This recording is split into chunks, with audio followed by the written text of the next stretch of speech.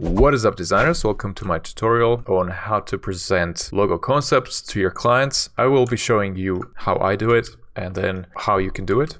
So this is, we are currently in Illustrator, and I'm going to show you the layout of the files that I'm about to send.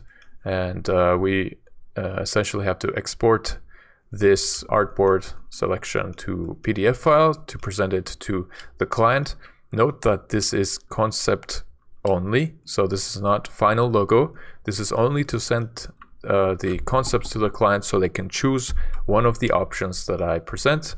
And I've crafted 5 options for them here, and I do recommend having 3 to 5 options for the client.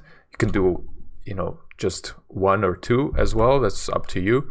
But generally, I don't recommend doing more than 5 because then they get confused and they might have too many options to choose from. So what I like to do, and this is all up to you, but I like to create sketches after I receive the brief from the client. Once I receive the brief, I do a little research on the topic and then create sketches on paper.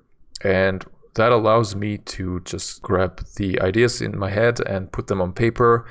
And usually you want to do this because ideas that you have in your imagination might not look good in the real world. And then also this will just show you what's a good option to put in the digital format. Now, as you can see, I have several concepts here drawn, but I only created one of the concepts, which is this one, in the digital format. And surprisingly, the client also chose to go with this option. Although the other options were generated in digital format only, so I didn't put these ideas, or rather these ideas did not came to me while I was sketching. They came to me while I was designing in Illustrator already. But what this does is it gets rid of the bad ideas that you may have and leaves you with good ones, or at least it gives you some ideas that you can merge then afterwards to create the digital version of it. So essentially I recommend doing this, and then also putting a photo like this for your client to see that you have in fact been working on the concepts by yourself and they are not stolen. So this is a good way to demonstrate that you actually put in the work outside of Illustrator and went out and explored some options with your own creativity. So what I usually do is I create a file with 1000 by 1000 pixels and create as many artboards as you need. So for this example, we have 7, and you can just type in 7 artboards here and then create a file. And then this way you will have the artboards ready, so you can place the photograph as well as your concepts. If you have less concepts, just create less artboards. But another thing I like to do is just add a thank you page at the end, which allows the presentation not to just end abruptly. So this is how the presentation looks once it's exported. So you have this on your first page. Of course, you can add introduction or a little text before the first slide just to say hello to the client and what, describe the brief maybe in short, or describe your ideas or thoughts that you had when you were designing. And then it just shows the options, the concepts as the slides go, and then ends with a thank you note.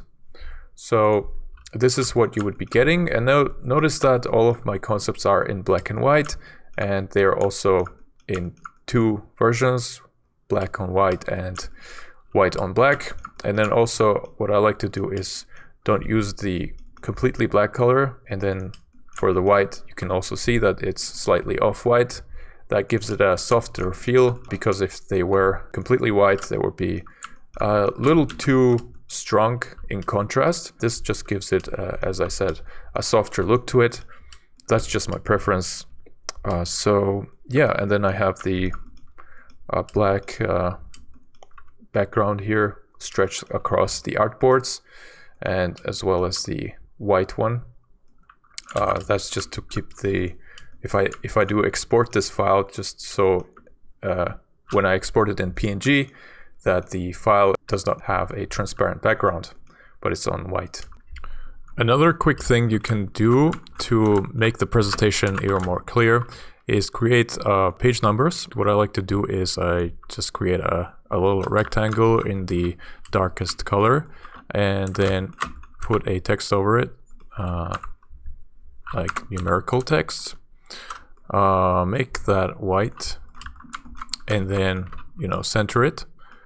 And then if yours doesn't snap like this when you are near your artboard corners, make sure you go to View and Snap to Point is on.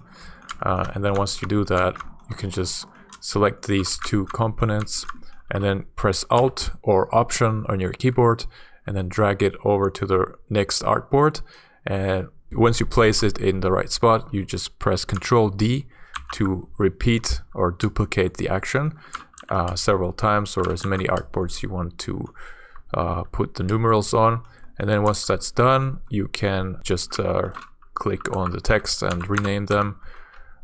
Maybe you have to center them a little bit, and then yeah, same with the rest of the text, just to keep them correct. And what that does is it's allowing the client to refer to the design concept.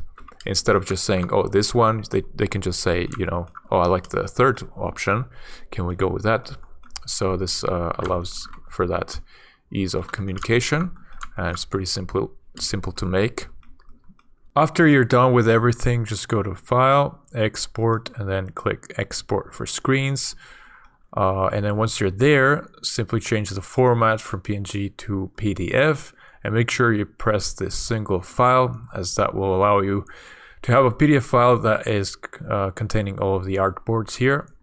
And then just you know, assign the location. You can name the prefix here, name the file here, and then yeah, that's it. Just export the artboard and you have your presentation ready. So essentially that's it for this tutorial. Just leave any questions you have. Thanks for watching, and I'll see you in the next one.